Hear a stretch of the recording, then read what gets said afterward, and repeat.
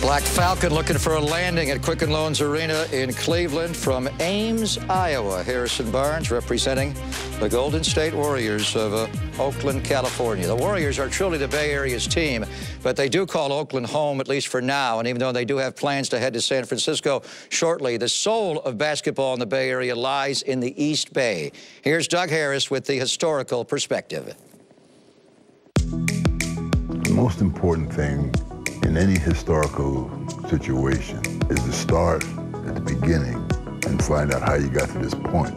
Al Attles has been an integral part of Bay Area basketball history, dating all the way back to when the Warriors moved out west to San Francisco from Philadelphia in 1962.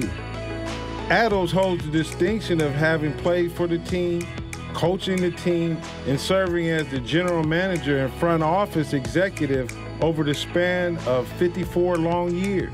Everybody can converge on him because he dumps the ball out. In addition, Al Attles also coached the Warriors to its last NBA Finals championship 40 years ago in 1975. You guys played Philly in '67, right? Yeah. So this was the next year. Right? Yeah, after Rick left. Because the ABA champions, they won the championship. There have been a lot of people involved in studying the history, but Doug, in my mind, is one of those people who really dig deeper to find out what happened prior to getting to this point. You can't be successful in doing anything unless you enjoy doing it. And Doug really enjoys it. I really enjoy talking to him because he gives me some insight into what was going on back then, too. Every time I get a chance to come visit these parks and shoot around, and talk to people, interact with folks. You know Owen? Yeah, that's his boy. It's always special because this is the birthplace of basketball in the East Bay at these different parks. It basically all started at the Infirmary Park, where all of these legendary players from McClymonds basically own their skills in basketball. The Infirmary Park was the mecca for highly competitive basketball throughout the entire Bay Area. And when you look back at some of the people who matriculated there, you start with Bill Russell. I can remember hearing stories from some of my coaches about how Bill Russell really cut his teeth in basketball at the Infirmary Park. Bill Russell could block shots and rebound better than anybody had ever seen. That's how much of an imprint he put on the opponent. And you just didn't forget it because you thought, sure, you got the shot off and it's going to whistle right by your ear. Pino was the basketball guru in the East Bay because he had a great team at the University of California, and once you go there, you know, everybody else pales in comparison. McClymonds High School was head and shoulders above scholastic basketball, not only here in the Bay Area, not only in California, but in the world. We became known as the best that Northern California area had to offer, and everywhere we went, we knew that we were going to be well respected and also that we were going to kick some butt.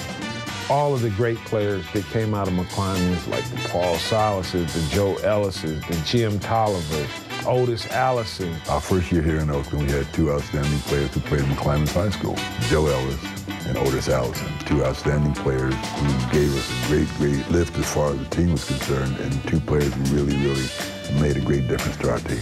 From 1958 to 1963, McClymonds High School won the Tournament of Champions 6 consecutive times.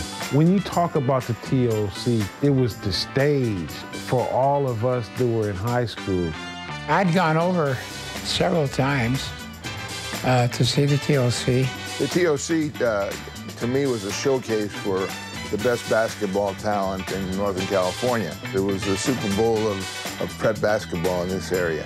It was just like every player's dream to play in that Tournament of Champions. I can remember going to my first TOC and watching Gene Ransom go up against Bill Cartwright for the 1975 championship. We called him the Dream. I mean, he was Gene the Dream, and from his sophomore year, you could tell that he was going to be a great basketball player.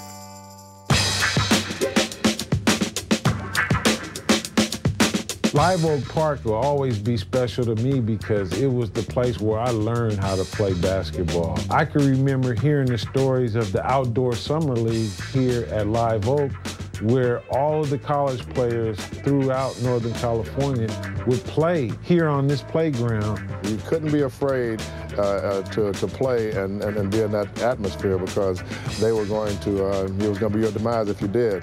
And I won the most valuable player of that tournament when I was a senior in high school, and I still have the trophy today. When you talk about Paul Silas, you knew that he knew how to manipulate himself around that basket. Shut up, man.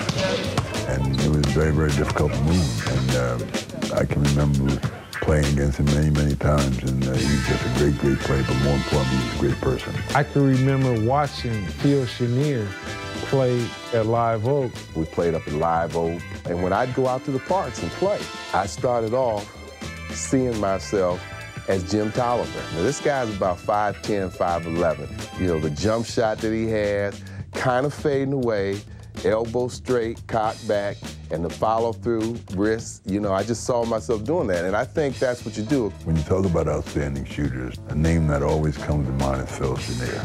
Phil Chenier was one of the best shooters in his era to come along.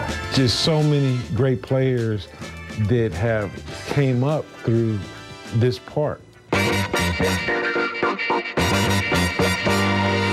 Mosswood Park was probably the toughest park to either get on the court or win a game.